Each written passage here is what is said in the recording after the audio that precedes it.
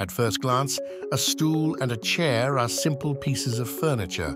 However, they hide physical mysteries, the answers to which can tell us many things, including how we arrange the space around us for maximum comfort.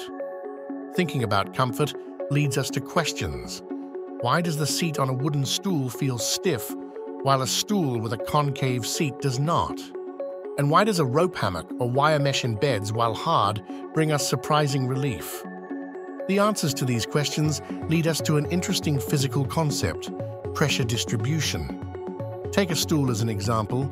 Its flat seat causes the weight of the body to be distributed unevenly and focused on a smaller surface, which causes a feeling of stiffness. It becomes clear that the issue is not the material, but the shape. Let's analyze the numbers.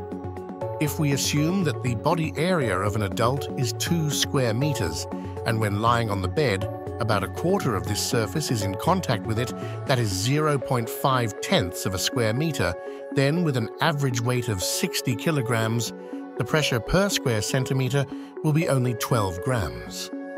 This is many times less than if we were lying on a hard surface, such as a sleeping bag, where the pressure can increase to 500 grams per square centimeter at the points of contact. However, even on a hard surface, we can feel comfortable if the pressure is evenly distributed.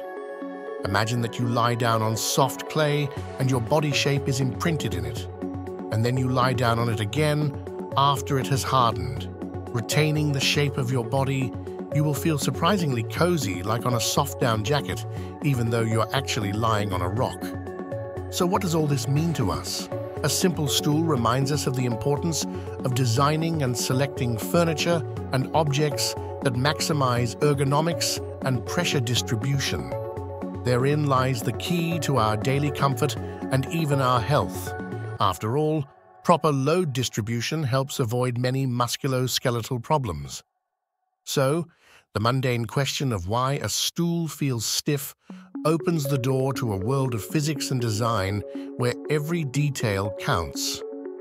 And maybe next time you're choosing furniture for your home or office, you'll think of the stool and how important understanding simple physical laws is to creating the perfect environment around us.